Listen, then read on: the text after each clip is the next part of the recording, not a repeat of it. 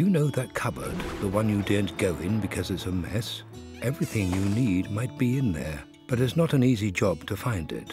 Too often, this is what older people's experience of health and care feels like.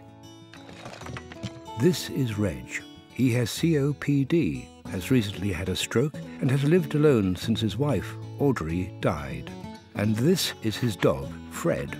They both love going for walks, but that's getting harder and harder. In the past year, Reg has been admitted to hospital twice, and coping at home has become a struggle. For the health professionals who know Reg, this can be frustrating. They see he is having difficulties, but don't have the time or resources to address his wider issues.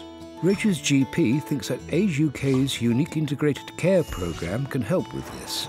When he suggests that Reg joins the programme, an Age UK Personal Independence Coordinator visits to have a conversation with Reg about the most important aspects of his life and what would make a difference.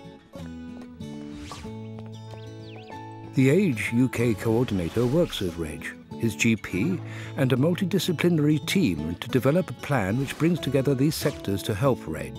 This changes the way these sectors work and connect in the process. And this means professionals can deliver the truly joined-up service provision for older people they want to. Age UK's volunteers can be assigned to help older people achieve their goals discussed with the coordinator, all helping older people take their lives back. To find out more, visit ageuk.org.uk/integratedcare.